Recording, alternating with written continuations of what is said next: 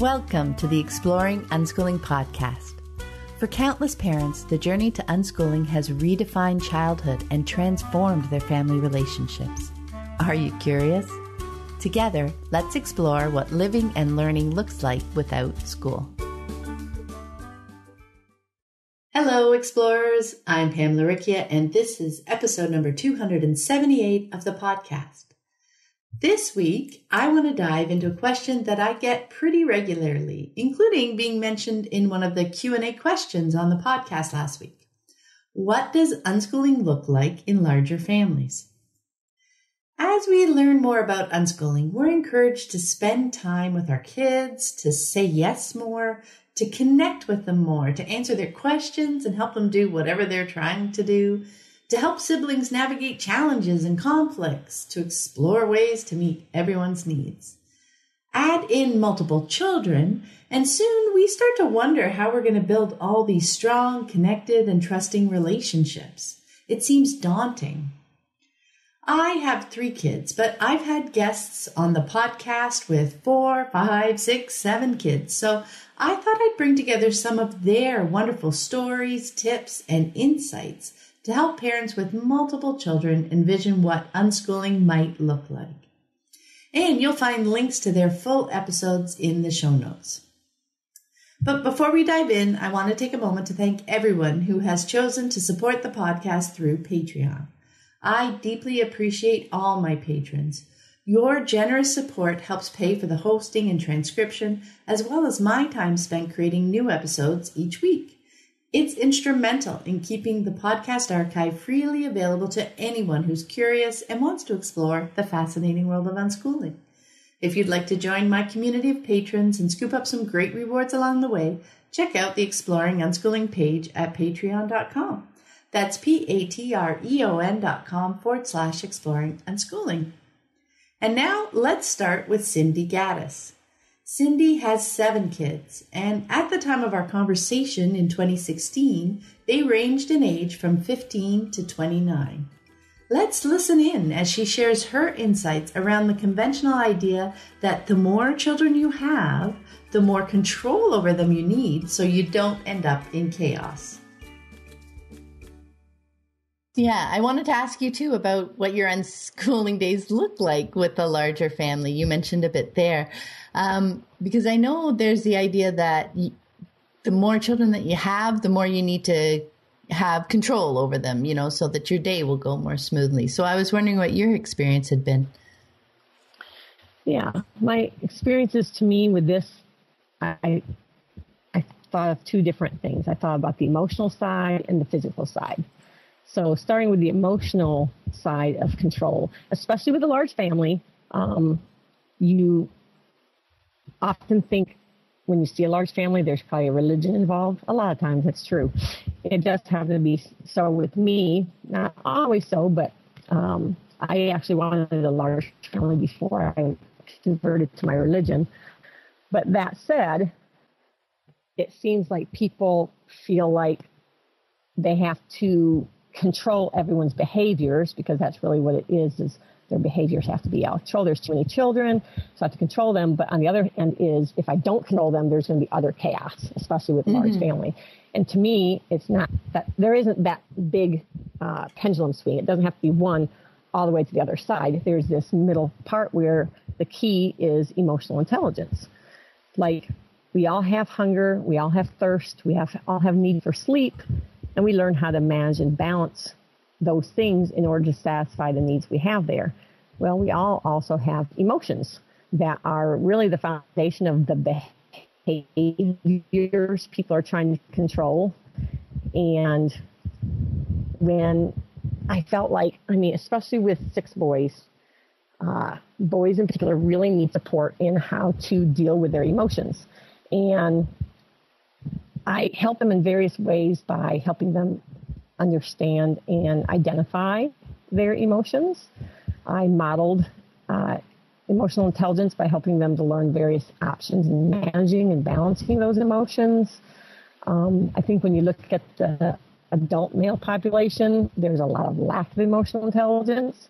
And I think it comes from this whole manly thing that we can't sit there and make our kids, or boys in particular, I know there's articles out there saying that we're wussifying our boys. What's happened to being a boy? But, I've raised two very different genetic sets of boys. My birth boys are much more cerebral, and they were born that way. You might call them kinder, gentler types, but that's how they were born. My two younger boys that we adopted are very active and very body-driven boys, and some might call them more manly. But again, they were born that way. It didn't matter what type of boy I was talking about. They had a similar process of learning to manage and balance their emotions. Some came to it more quickly than others, but they all had to develop various skills. It's these reactions to emotional triggers that cause many behaviors.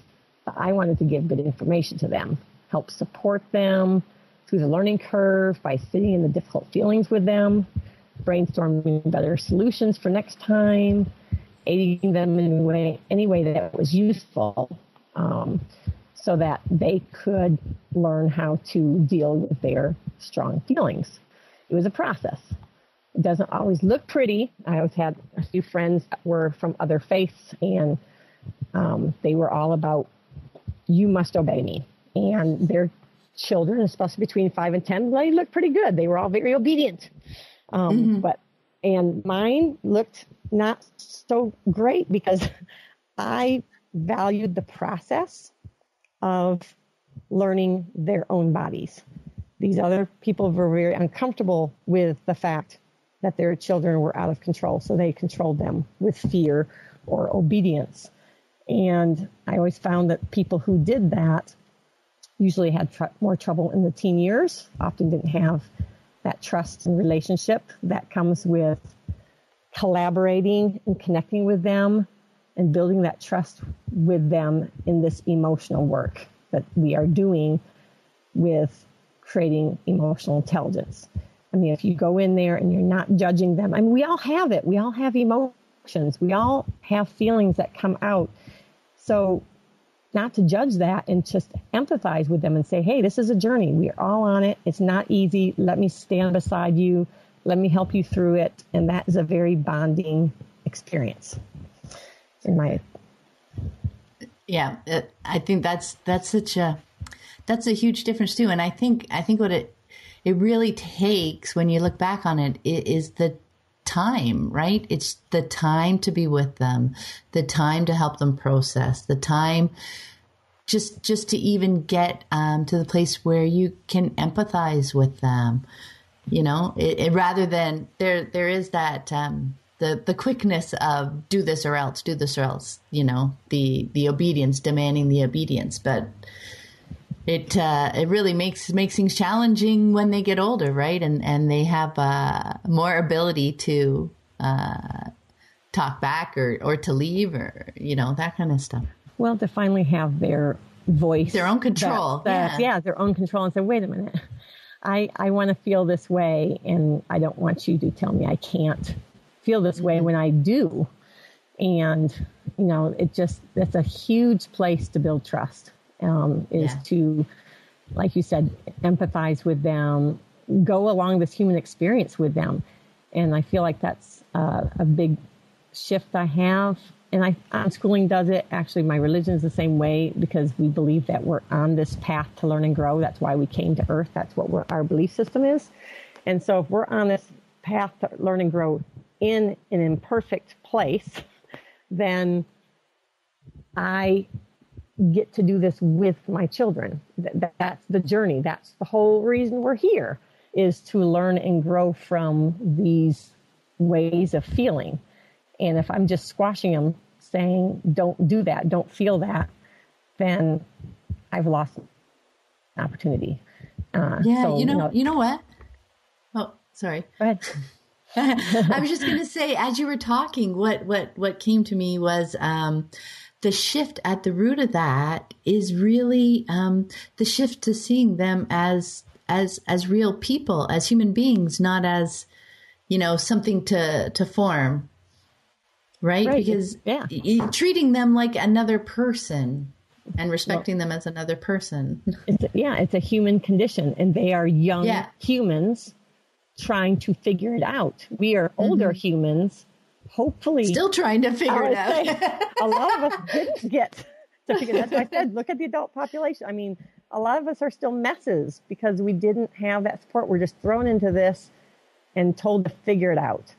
And we don't figure it out well. And it's not that I'm saying I figured it out well, but it is, I'm willing to figure out with you that you can have a place that you can put your ideas off of and know that you're normal and that you'll get through this and we can problem solve together and trust that we get it, that there's not a judgment here. This is normal and I feel for you and let's figure this out.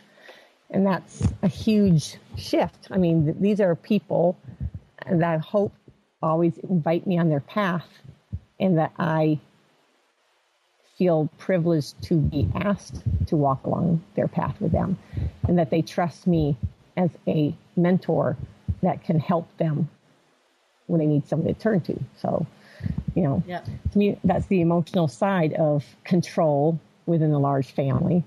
And then talking about the physical part of a large family where there's lots more messes, lots more bodies, lots more noise, lots more projects, just lots more everything.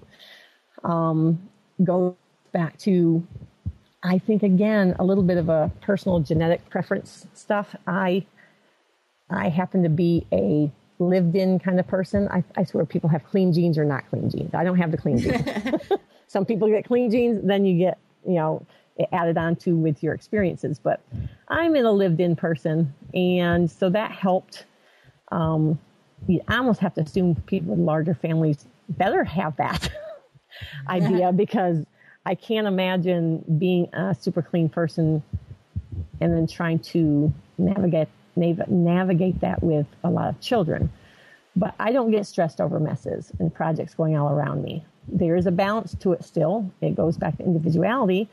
I know which of my children are more clean-oriented or messy-oriented. So I kind of meet them where they're at. If they're messy-oriented, I might help them be a little bit better over here, but still respect where they are. And if they're clean-oriented, I meet them there. I know who's project-based and who's not. I know what each purpose of each project-oriented child is, how we can work together to create space for them to have their projects that are important to them. I hear people, especially there's a lot of clean people in my life. There's a lot of clean people in my life. I can go to people's houses and drop in and it's clean. And that's crazy in my mind. But because I feel like if I'm raising children, I'm raising a lot of children, my house reflects that there's children there. And their toys are there, their things are there. And I respect that they need a place to create. I have all these creative kids that's really important to them. And if I'm going to, and I would challenge people who are clean oriented that is not more important than allowing space for this creation to exist, because that is the expression of who they are. Creative people must create. If they cannot create, they are half dead inside. If we are squashing their need to be creative because we're so worried about the mess creation has, then we are not respecting their need for this expression. You're keeping them down from not having that space. If that means, here's this big formal living or formal dining room. I don't need a formal dining room. I've got the little nook over here, the breakfast nook. I can convert this dining room area into a space if I need to. We did tend to end up being house poor for quite some time because I have so many introverted children who are very creative and they need their space to create. So we got a big enough house so that I could have space for them and value that. And if that meant I sacrificed the fancy cars or fancy clothes or whatever, I didn't care about that as much as I did giving this space to them. So that's one one aspect of, to me, because like I said, I see a lot of clean houses. And I just don't know if that would be conducive to creative children. Anyway, and another example would be food. I mean, that's talked about a lot in unschooling circles. And I'm personally not a person who likes to cook. I did cook a lot of dinners, mainly dinner time. But as soon as my children were old enough to do their own food and make their own breakfast and make their own lunches, they were doing it. So probably by about 5, they were doing their own breakfast. By about 7, they were doing their own lunches. I have one funny story that that epitomizes this. My oldest son had a friend over to spend the night. He was probably about 8 or 9 years old. And they woke up and went downstairs to get breakfast. And my son was getting his breakfast, and his friend was sitting at the counter waiting and watching him. And my son noticed him sitting there saying, "What are you doing?" And he said, "I'm waiting for your mother to come down and make me breakfast." I'm realizing at this point my son is not a very good host as he's making his own breakfast and leaving his friend there. But he said, "Well, you'll be waiting a long time. You have to make your own breakfast in this house." He said, his friend cried out and said, "But I don't know how to make breakfast." My son was quite shocked. He came, my friend doesn't know how to make breakfast, Mom. And he was just shocked. And I said, "Well, you know, some people, those mothers are very good. Actually help them make breakfast every day." But he actually directed his friend on how to make breakfast. I thought it was interesting that he showed him how versus did it for him. He said, "Well, this is how you make breakfast." He couldn't believe he didn't know how to go get, cereal. That's pretty much what we had. But everyone is different, and it does work for me. I released the control of food very early on. It works. My kids are very self-sufficient. They eat when they're hungry. We talk about the different foods, and it has just worked. So that's another example of releasing the control or what we think should happen. Maybe like this mother who, she felt like being a good mother is to wake up and make breakfast for my son every morning to get him off. He was a school child, to get him off to school well. That's what a good mother does, and packs their lunch. And, that's our expectation in our society. Now, on the flip side, this kid had no idea how to make breakfast. So, there's good and hard on both sets of things, but this works for us. So yeah, I think, and that's what we're having a whole episode talking about, paradigm shifts, because as you come to unschooling, we revisit so many of the expectations or, the things that we've learned growing up of what makes, a good parent, a good mother. What does success mean to us? It's a lot of work coming to unschooling, isn't it? It's not just another set of little rules about how children learn. There is so much to the journey, isn't there? There is. And, I feel like I'm this natural seeker. I believe unschooling encourages people to be seekers. And once you head down that path, it also necessitates a person to be comfortable being uncomfortable.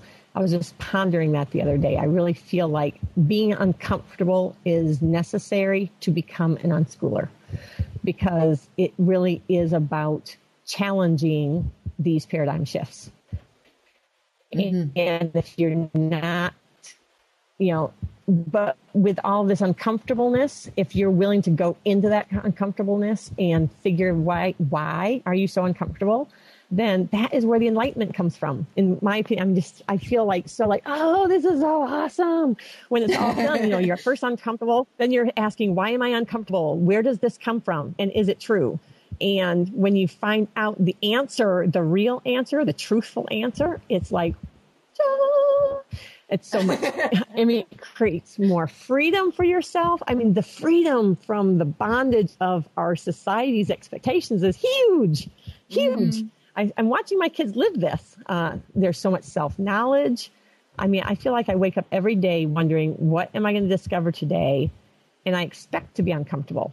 I expect it because I cannot learn if I have not become uncomfortable first. That's where learning happens, is in the discomfort. So I just feel like that's part of the journey of unschooling, is the willingness to do that. That is such a great point. Yeah. I hadn't thought of it that way, but it's true. Being willing to sit in that uncomfortableness for a while and really find out what's causing it. Asking yourself. I used to say I just asked myself why over and over again until I could get down to the root and figure it out. Right, that's what. Yeah. Before we go, because we have been at this a while. That's great. Wow. I was just wondering if there were any other tips that you'd like to share for larger families who are starting to move to unschooling that we haven't touched on yet. Is there another one or two that you'd like to share? I think, this goes along with unschooling. Everything is learning, social, emotional, as well as the academic. So when you feel like you're all busy and you're just trying to make it work for the day, people are, unhappy with each other or whatever, that's still learning. It doesn't matter if there was no math or I didn't read aloud or whatever you think it's supposed to be. In those moments, even in the chaos moments, there's learning happening. Mm-hmm. And so to me, you want to embrace every moment as meaningful and relevant, and have those realistic expectations. Like, give an example, running errands. When you have a whole bunch of children, even if you have a small amount of children, if you're thinking, I'm going to get 4 things done, and then, of course, you've melted them down because 4 things is too many, or, you're just not going fast, people are not cooperating, then all you're doing is being angry. You're just being frustrated that it's not happening the way you want. But if you can just say, I'm expecting things to go wrong. If you expect things to go wrong and it not to be perfectly done, then you can enjoy the moment. You can enjoy that first errand and the second errand and be in the moment for those things that will happen that actually are also learning. But the moment you're always trying to get through it or get onto the next thing, you've missed the moments that are there. So I think that, and modeling your own passions, even if you have a lot of children, you can find your own space. Again, don't always be looking throughout the day to be annoyed with everyone because they're getting in your way of getting to what you want to do. Embrace what's there, be in the moment, find your spots realistically that you can do your things. And probably the last thing would be keep dating your spouse. Go out with them weekly, because you have to keep connecting together when you have a large family. There's a lot of dividing and conquering when you have a large family. You want to come together and prioritize your relationship with your spouse so that they see that and they know that you need refilling and that relationship is still important too. Thanks, Cindy. Next up is Tammy Stroud. I spoke with Tammy in 2017, and at the time, her 6 children ranged in age from 4 to 13. Let's listen in as she shares what their unschooling days look like with the wide-ranging interests of 6 children and her tips for larger families moving to unschooling. I would like to shift because to larger families with 6 kids, I think you have some experience you'll be able to share with us. So with the diverging interests, I'm sure, of 6 children, I would love to hear a bit about what your unschooling days look like, just going through the day and doing X, Y, and Z for everyone, with everyone. Yeah, I think all unschoolers have time with this question. What a typical day looks like. For us especially, it varies depending on what location we're in and how old, what's the age range of the kids and that sort of thing. But I don't know. In general, like I kind of have a routine for myself, and the kids can kind of, hop on or hop off my routine as they see fit. So like I like to get up and have my breakfast and stuff like that and do all my sort of self-care things sort of early in the morning. So I'm good to go for the day. And I'm super introverted. So like I try to get up and do that kind of quietly by myself and have a, breakfast with nobody else. Like I don't mind hanging out with them when they have their breakfast later in the day, but like I like to start my day off with quiet time because that's helpful for me to kind of be my best self. And then sort of throughout the day, I kind of have a goal to kind of have at least one sort of face-to-face connected check-in with each child and kind of hear what they're working on today. Do they need any help with anything and that sort of thing. And, that's kind of tied in with just, I like to do also sort of a quiet observation thing, and that I have sort of that's part of my sort of routine. And for us in general, like throughout the year, I feel like we have since my husband still works in the school, we still are bound by some things with a typical school year schedule. But for us, like I think it's kind of flipped than what like a lot of school kids experience, because like during the school year, our kind of routine is to kind of be really more insular and quiet, and sort of like our day to day during the week is kind of really low key. Like we do not have a lot going on during the week.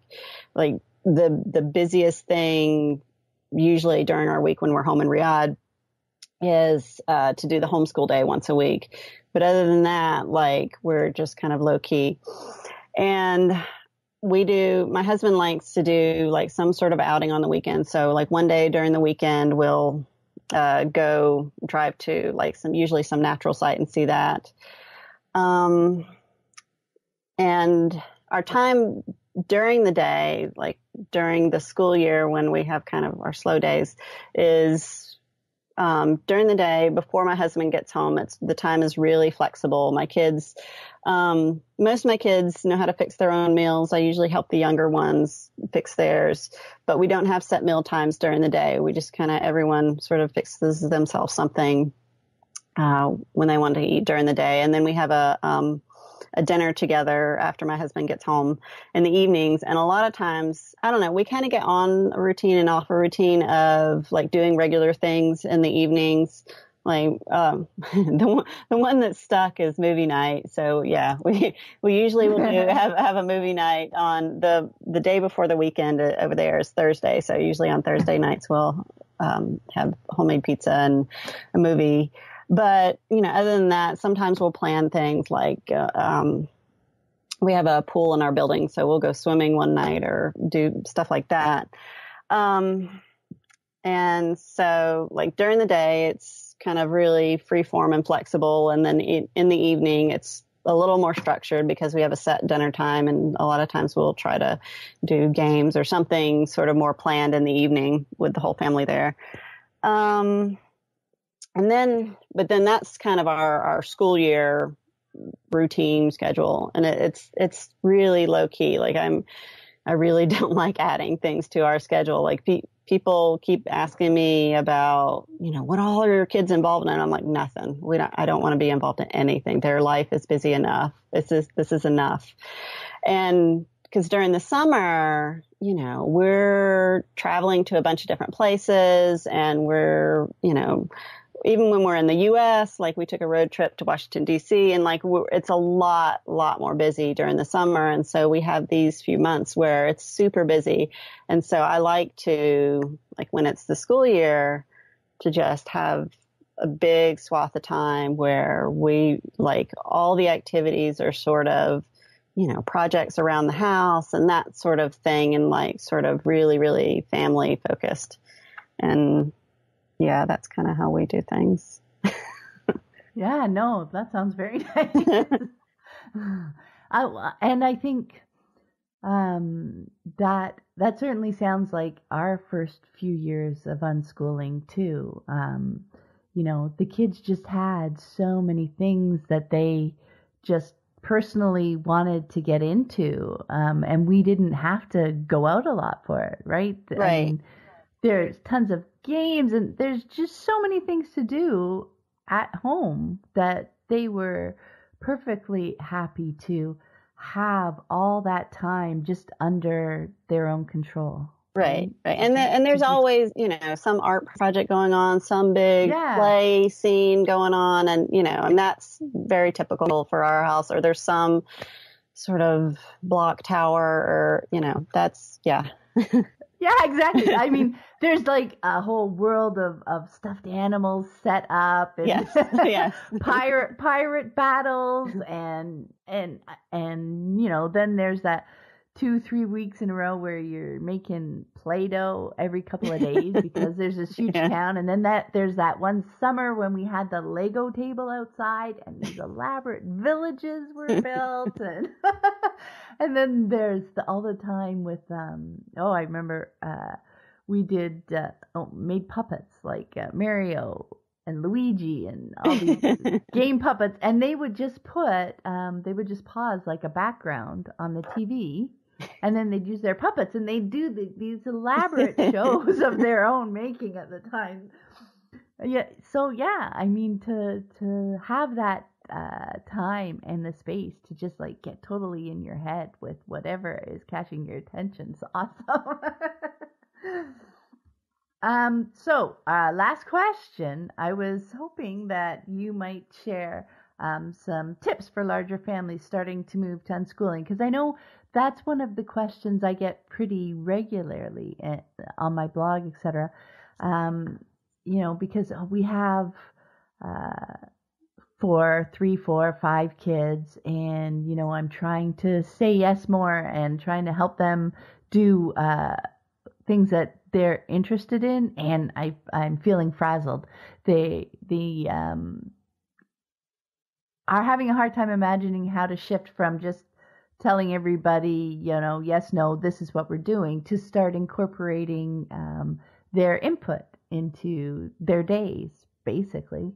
So I was just wondering if you had any tips for larger families who are starting to move to unschooling. Right. Well, the best way that I've kind of come to think about it is like when you have a larger family, like you feel in the beginning, you feel like, you're moving an army and that sort of mentality. And so like, it's hard to kind of get away from just managing everybody and everything. And so like my thought is okay, so instead of shifting away from, managing your children and all these people, work on managing yourself and managing the environment. So you really focus on, like for me, I focus on self-care is really important because I need to have the energy and the focus and to be able to, work with my kids in whatever way they need. So like I've kind of developed sort of strict boundaries about, no, I'm going to sit here quietly. I'm going to get up super early and sit and have a quiet breakfast because that's kind of what I need to, happily focus on the rest of the day. And also managing your environment is really big. Like I know in unschooling circles, I don't know, talking about minimalism, I don't know, it kind of has kind of a two-edged thing because like you want to feed your kids' interests, but also, I think a lot of moms, especially in larger families, when you times those things times 6 or more or whatever, that it becomes overwhelming. So I think, I don't know, for me, minimalism has really, or embracing as much minimalism as kind of an American family can stand, it has really helped to kind of simplify things. So like during the day, we have one set of dishes for everyone and we rinse and reuse them. So, and I wash dishes once a day. In Alaska, we didn't have a dishwasher, so I like doing it in the morning, but we have a dishwasher now, so you can do it in the evenings and they're ready to go for the next day. And so having kind of less stuff overall has helped with that.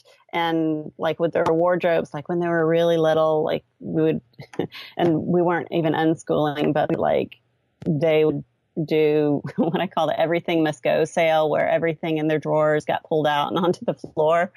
So Like what we ended up shifting to was like a lot fewer clothes and and I don't buy clothes that need folding. I buy clothes that can all be washed with different colors. So we don't fold, we don't sort.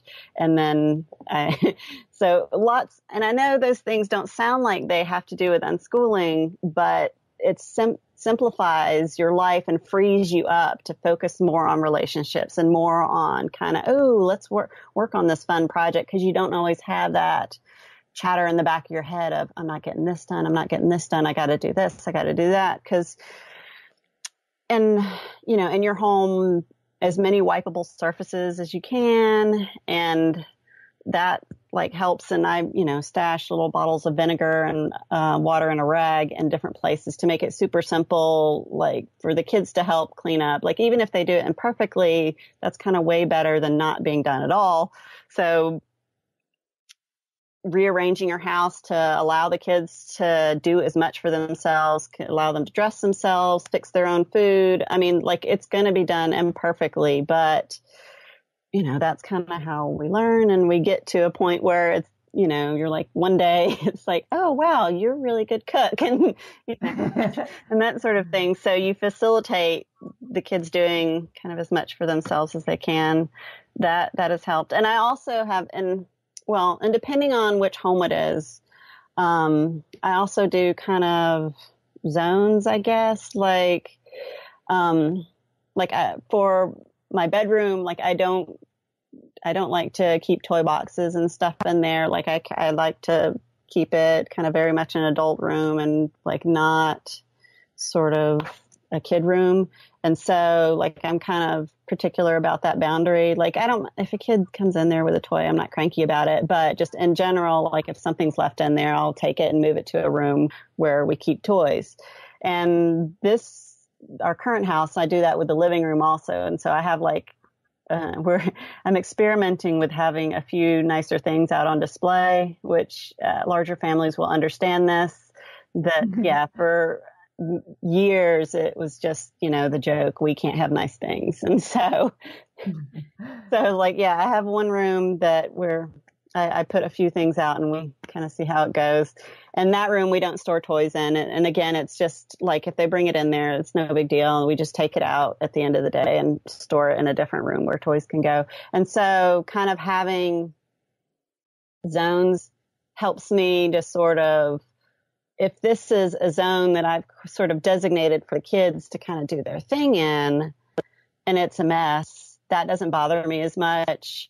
So, because that's what they're supposed to be doing there. And so I can just go sit in the living room where it's reasonably tidy because we don't keep toys and stuff in there. And that kind of helps me sort of to be more relaxed about the chaos and stuff like that, to simplify life. And so I can kind of get in there with them. Yeah. And it makes it easier. I love how Tammy described the shift away from control as, instead of managing the kids, managing herself and the environment. Next up is Megan Valness. I spoke with Megan in 2018, and at the time she had 5 kids, ages 3 to 13, and they've since added another beautiful child. Let's listen in as she shares her experience with finding ways to meet their diverse needs.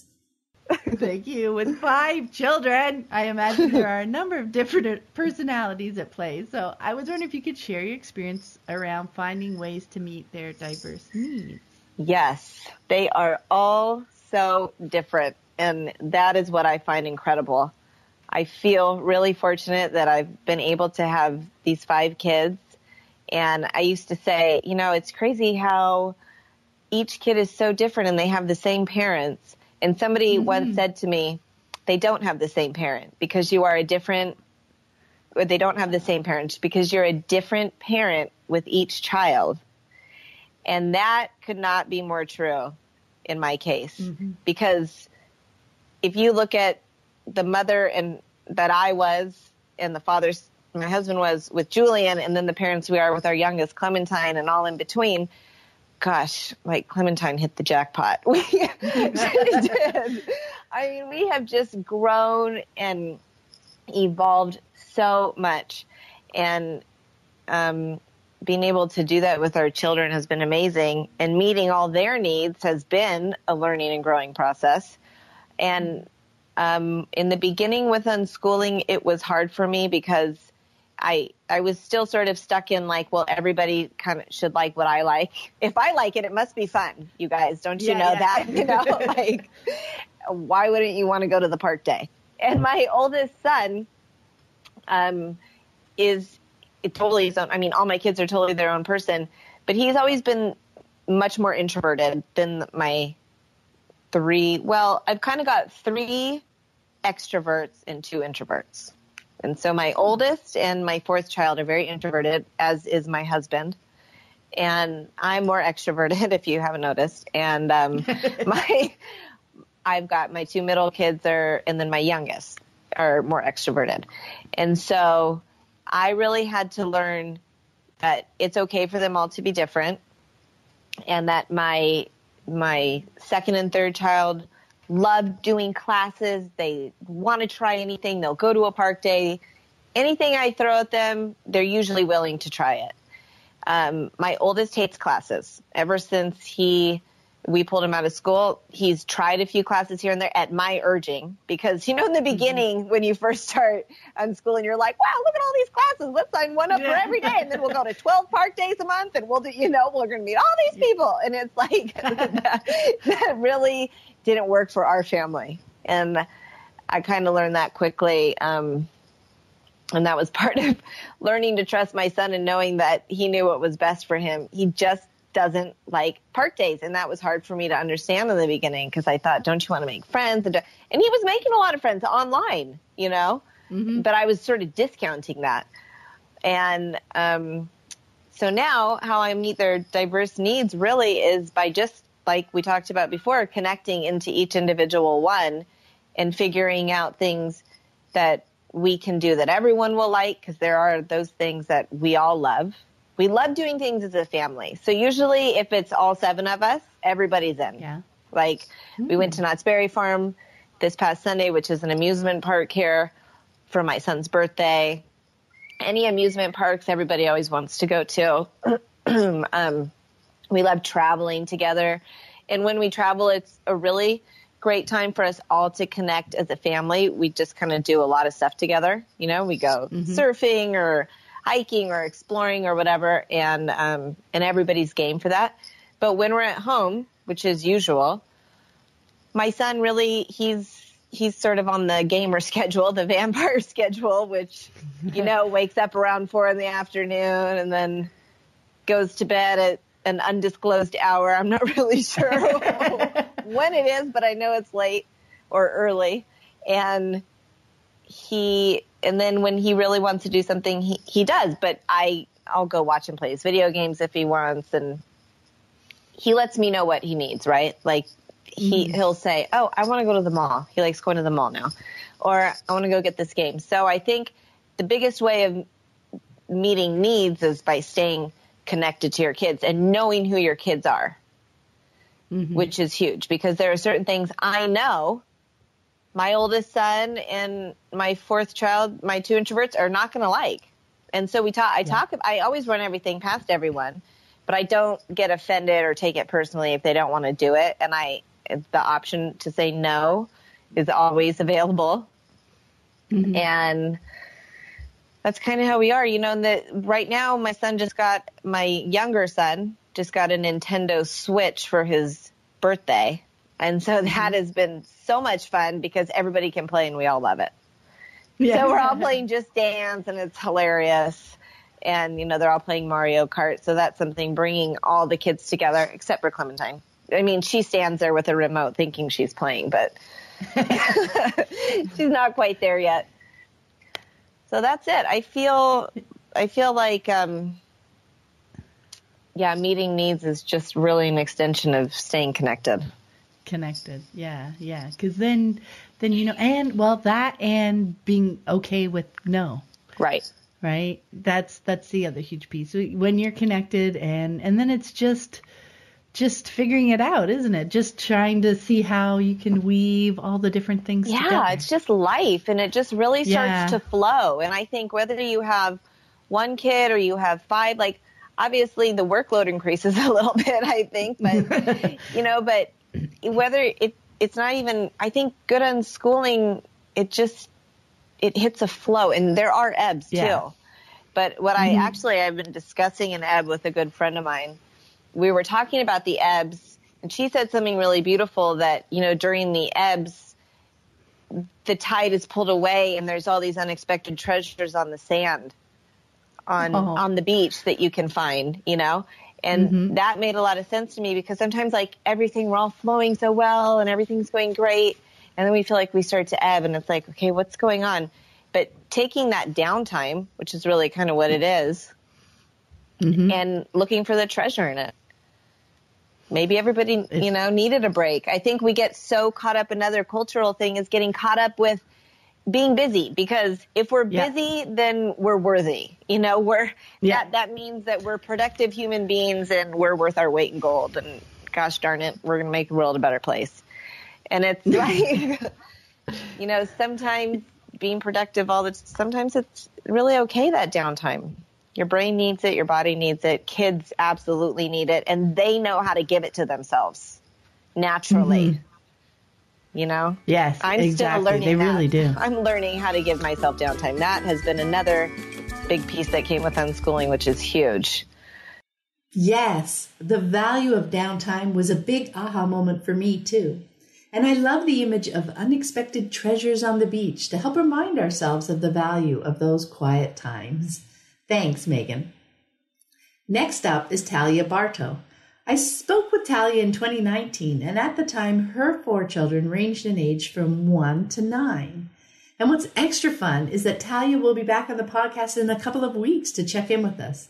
I'm really excited to share our conversation. For now, let's listen in as she shares some tips on navigating her unschooling days with 4 young children. You mentioned 4 kids, and you shared a great example there. I was hoping you might share some tips on the way you guys navigate your unschooling days with 4 young children, because that is something that comes up often in the questions, and I get questions about. So any tips? What works for you? Like how you approach those days, those moments, really, right? Oh yeah. Well, I would say I'm still constantly learning. I would Google too, like unschooling multiple children.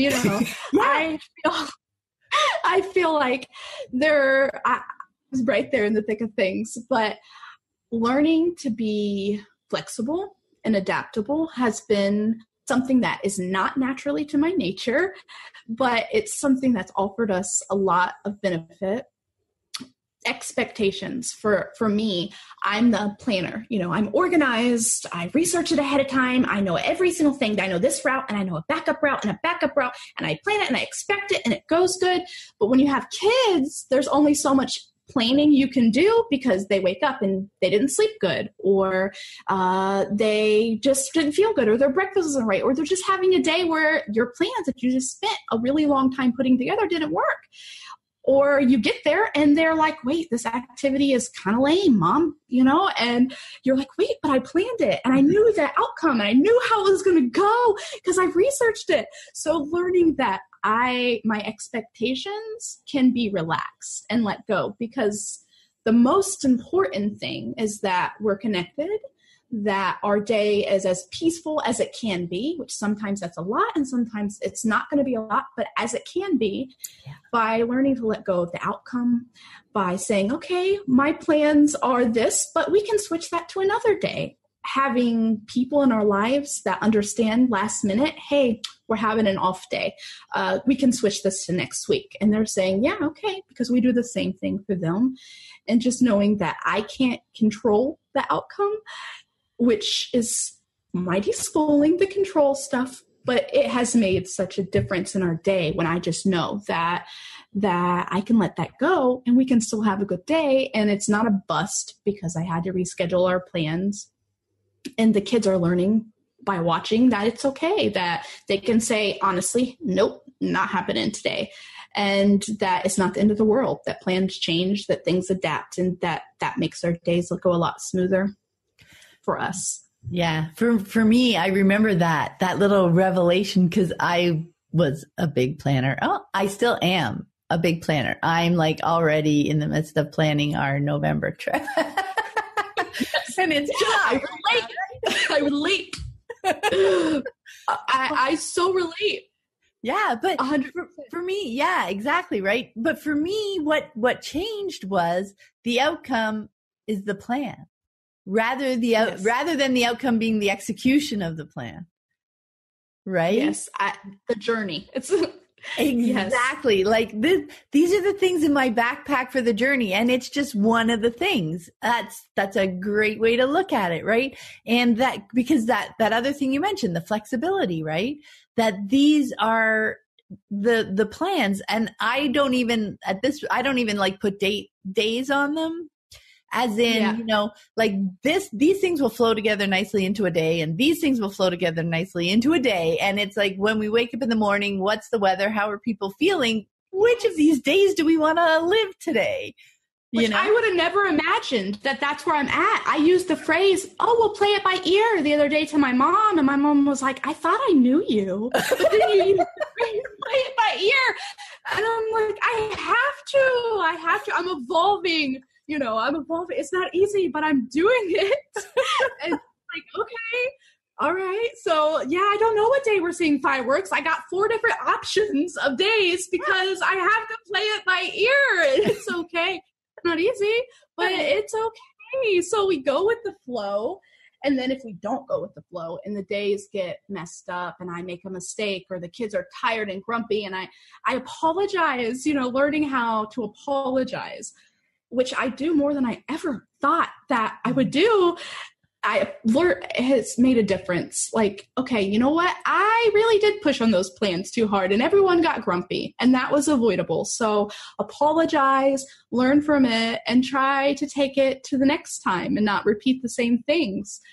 That's a big thing. Like, I don't think a lot of people apologized to me or my siblings and cousins. That wasn't a lot we heard from adults, which is just, I guess, the time that wasn't something that people talked about. But I think it's really important. And if you have 4 kids and everything's busy and loud, you're going here and you're getting overwhelmed, you're going to do things sometimes. And then you need to apologize a lot, often, every time. Yeah, well, because to me, that helps with the whole connection, the trust, building the trust, right? It's not about trying to be a perfect parent, right? It just give that dream up. Bye. In the box with the things you can't be. It is stuck in that box there. Just to be so much more open that we are individuals with likes, dislikes, and things that go wrong, and we're part of that too, and seeing like it's a great example, even to your kids, that we can do things that when we look back, it's like, I can see how that contributed to the challenges that we ended up with, and I'm sorry about that. And you totally are. You're honest. And you're learning from it. And yes, it may happen again and again, a few times till, that lesson sinks deep enough in so that you catch it before you do it. Like, yes. I find for me, that's something I just catch it a little quicker and a little quicker and then eventually I catch it before I do it completely. You know what I mean? It's not an on-off switch, right? Right. It's not this simple A and B, black and white point. There's so much gray area. And I'm like, my rule follower brain was like, man, why is there so much gray area? But there is, and you just go with it and you accept it, because if you fight it and you resist it, then it's just, who needs more resistance? We need more connection, and resistance does not breed connection. So we just have to, you accept it where it's at. Oh, I love that. It's so true. And then they see it by example, and they see that it's not something to be ashamed of. Yeah, it's not. It's okay to be wherever you're at, whether that's, at the beginning of your journey or the middle or the end, or if you're in a busy season or if you're in a slow season, learning that they're all a part of the process. I like to be in a busy season. Sometimes it's fun to post pictures on Instagram when you're like, oh, we went to the aquarium and we went to the amusement park.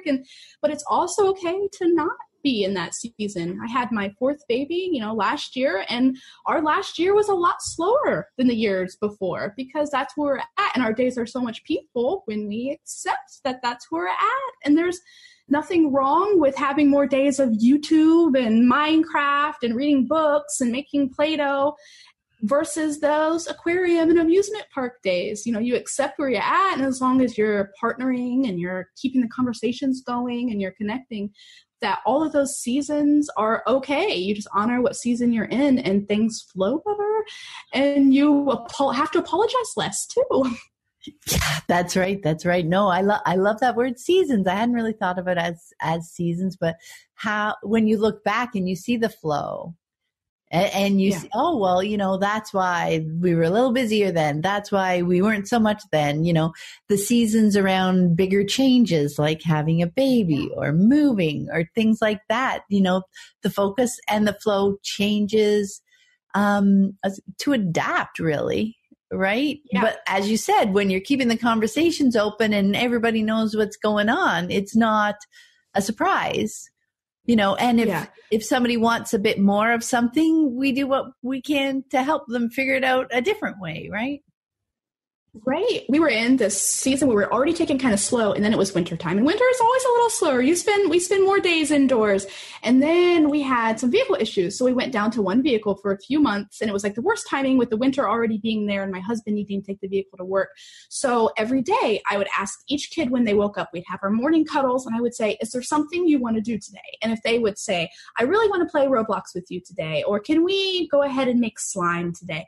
And I would try my best to incorporate in our days each one, because I couldn't take them out of the house when Papa wasn't home, even if they wanted to, but I still wanted to make their needs a priority. So I would ask, and we would keep that conversation going, and we made the best of the situation that we had, and we made it through, and we had a lot of good days, a lot of good home days.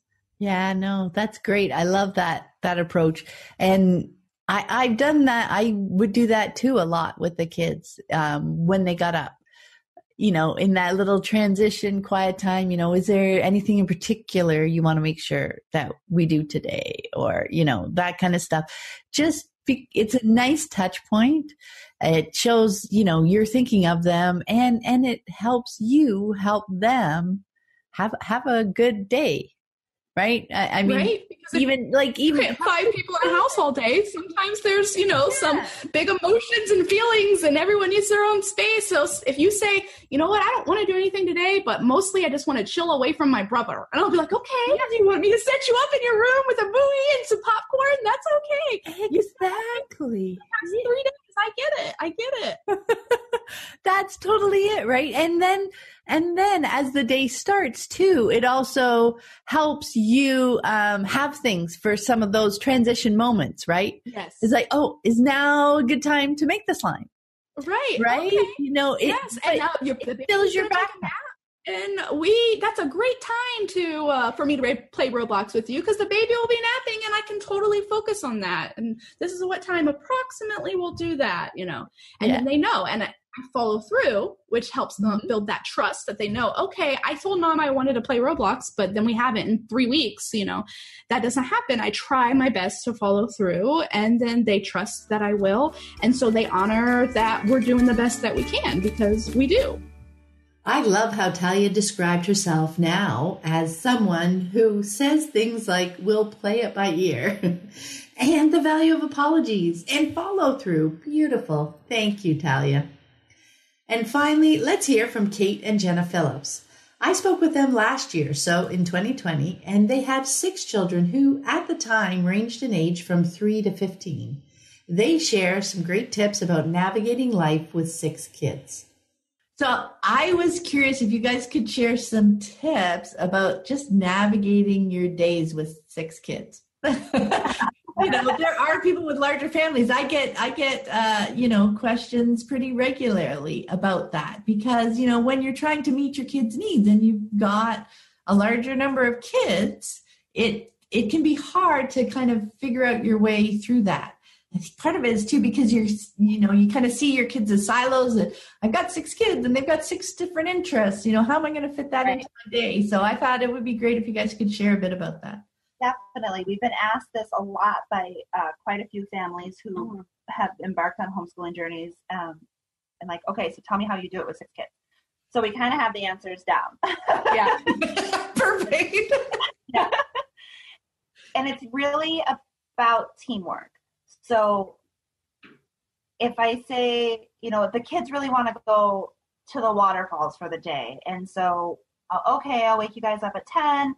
I'll make sure we're out the door. This is important to you. And I wake them up at 10 and they're just kind of, oh, but they want to go. But I know before I go, I need to feed the dog, or the dogs need to be fed. Not that I need to do it. Mm-hmm. The dogs need to go out. We have to take care of the cats. We have to do certain things. And they're all just sitting there. In any normal situation, I think a parent would say, like, I'm doing all of this for you guys so we can go somewhere, and you're doing nothing, and you get angry and resentful. And I've been there, and she's been there, and it doesn't feel right. So we really take a teamwork approach. Hey, the night before, if you guys want to go, great, but this is what we'll have to do. Just remember. And now we've done that so many times that they tell us. So they'll say, hey, tomorrow we all want to do this. They make a plan. Mom, we'll wake you up at 10. Or I'm going to go to bed by midnight because I think if I need like 9, like Luca literally said this last night. Like I like 9 hours of sleep. Yeah, but I want to be up, and I need to be able to help you. I'll do the dogs, and they'll say, like, can you do the cats?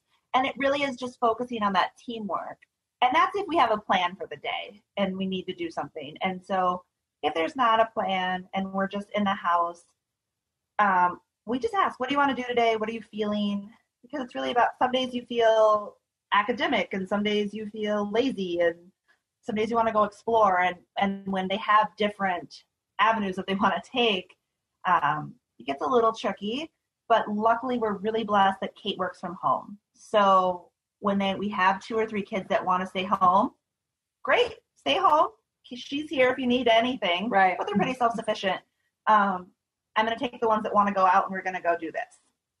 And maybe one of them that wants to go to the waterfalls and the other one really wanted to go to the museum.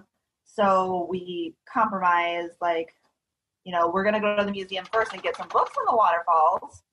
And then we'll spend like an hour there on the way home at the waterfall, or whatever.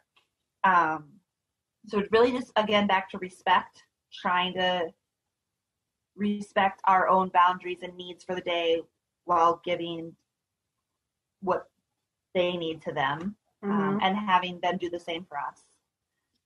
If it's a day at home and I'll say, okay, well, what do you guys want for breakfast? We all go in, and usually one of us will make breakfast. One of us will do the dishes. We'll sit down and eat, talk about what we're going to do, and just take our own paths. It's just a well-oiled machine at this point. But it's never like, you have to unload the dishwasher. It's, okay, well, if you want me to make omelets, all the pans are in the dishwasher. Who wants to do that real quick? And then I want omelets. So, they raise their hand, like, I'll do it. And then the little kids are really interested in cracking the eggs. So they're like, ooh, I want to help. Right. And it's just, it's easy at this point. Yeah, but you have to not hold on to it too tightly, right? You have to release your expectations, unless they're super important to you, but like, if they don't fuel your desires, then you need to release them. And go with the flow, because there is no other option. Otherwise you're just disappointed a lot. Right. And if you disappoint your kids and then you feel like a failure that night and then you go to sleep with that energy, it's just, that's a cycle that you're going to dive into, and you're going to feel like a failure, and most likely you're going to fail, and you're going to have, you're going to be depressed, or it's just going to lead to a dark place. And so we really try to just live joyfully in the moment. So if this is a day where, I'm just exhausted, but the kids really want to do this, I tell them I could probably go for a couple of hours. So instead of taking the 2-hour trip to that hiking place, could we just go somewhere locally? I'm really tired, and I'm going to sit under a tree while you guys explore. And so I'm still getting what I need, but they're getting what they need. And if they have questions, great. But they're like, oh, mom's tired and she's just resting under the tree. I'm going to answer my own questions now or save them for later. And it's just that respect that we've all have in our foundation. Yeah, well, I think it really does go back to, like you talked about, the focus for those first couple of years on the interpersonal relationships, right? Like that truly does set the foundation where you can more easily navigate all these moments because respectfully, and because everybody feels heard and understood, and communication skills are up there, and being able to, like you said, share your needs and have them be part of the mix as you figure out a way through it, right? In how everybody is today. And that go with the flow thing was always such a big thing too, but you learn that by not going with the flow enough times, and trying to, like, this is our plan, we're gonna do it, and then realizing how you feel at the end of the day, which is horrific, and nobody really enjoyed it anyway. It's like, oh yeah, that wasn't right. And unfortunately, we still have those times. I still have those moments that take over, and Kate actually is a lot better at reading her own needs and my needs and saying, no, like, you didn't sleep well. You're exhausted. We just got back from vacation. They don't need to go today. They just want to, but they'll be fine. Tell them what you need. And I have a hard time stepping back from that role of giving. And that's something she's like the ultimate caretaker, right? So like if she hears from 2 or 3 of her kiddos, that they want to do this, that like desire to give them to and push my own needs away is overbearing. Yeah, and I have to sometimes remind her, like, whoa, remember, like, which is your tank is not full right now, so fill your tank first, and tell them that. And I think having a support person to do that is key when you are unschooling. Whether that be a partner, a parent, a best friend, an older child that you've developed that relationship with that can read you, or if you're really in tune with yourself and good at it. But like if you are a primary caregiver, having someone telling you like, no, it's okay to take this time is key. Yeah. It's like, that role of caretaker, caregiver, to include yourself in that mix, right? Yeah. We see our kids and we're putting it all, we want to do all we can with and for them, right? But that mental shift to put ourselves also in that mix, it's a hard one. So like you said, it is so good to be able to have someone else who can help point that out to us when it looks to them like we are, erring on the side. And even if we still choose to do it, taking that moment to realize that we're getting low in energy or, whatever it is, and to realize, okay, I'm choosing to do this, but tomorrow I'm really going to need to take that down day. Yes. Yeah. Exactly. And expressing that. And really respecting it for yourself so you don't feel like a failure, and so that your kids really understand, I'm giving this to you, but tomorrow I really need this, and this is what I need to keep doing this, to keep thriving. And I respect that. So I think, I don't want to go, we're just 2 humans, but I think it's interesting. It's an interesting aspect that we're both women and we can understand the ebbs and flows of being in a female body, right? Mm-hmm. So like there is a difference in, how our cycles and how our energies work, as females than as... And we both identify she, her, so that we really embody that female cycle. Both of us really strongly do. Yeah. Mm-hmm. And so we're able to say to each other, I'm going to have my period soon. So I know my energy is going to be down, and we know exactly what that means. It's not like, But we're teaching, we have Mainly boys. We have 4 boys. We have 3 boys, 2 girls, and a non-binary kiddo. And so we are teaching all of them that even, if it's a menstrual cycle or it's your energy is low, you need to say that, and then respect that your body does take over sometimes, and you have to go with that. Yes. And so we do teach the kiddos, and they will say, Mom, are you tired today, or do you have your period? Like, what's going on? And really respecting the human body for what it is and what might be happening in that, and in the mental shift that you talked about. What else is going on? Yeah. So great looking at energy, right? Like they can feel our energies, right? And to bring that out and talk about that, because those are real aspects in our lives. They're all part of the flow of what we can do in our days, right? So understanding that piece is so helpful. And really going back to that support person, and I do mean that, you don't need to be married to a woman to be understood. You don't need to have a partner. Our 12-year-old is at the point where they will notice my exhaustion level and say, I think you need to go in your room for a couple hours. I'm going to take, Xavi, who's 5, out to play. That was such a great example of adults and kids alike getting to know each other and just helping each other out as things come up. The teamwork they spoke of at the beginning isn't just about the physical things that need doing, but mental and emotional aspects of living as well. So beautiful. Big thanks to Cindy, Tammy, Megan, Talia, Kate, and Jenna for sharing some of their stories and experiences around unschooling with larger families. I hope you found it interesting to hear these snippets side by side. And there are more podcast guests that we didn't hear from today who are unschooling with 4 or more kids. Sometimes we just didn't speak specifically about that aspect of their lives. But because this is a pretty common question, I put together a new page on my website about unschooling in larger families that includes links to those conversations as well.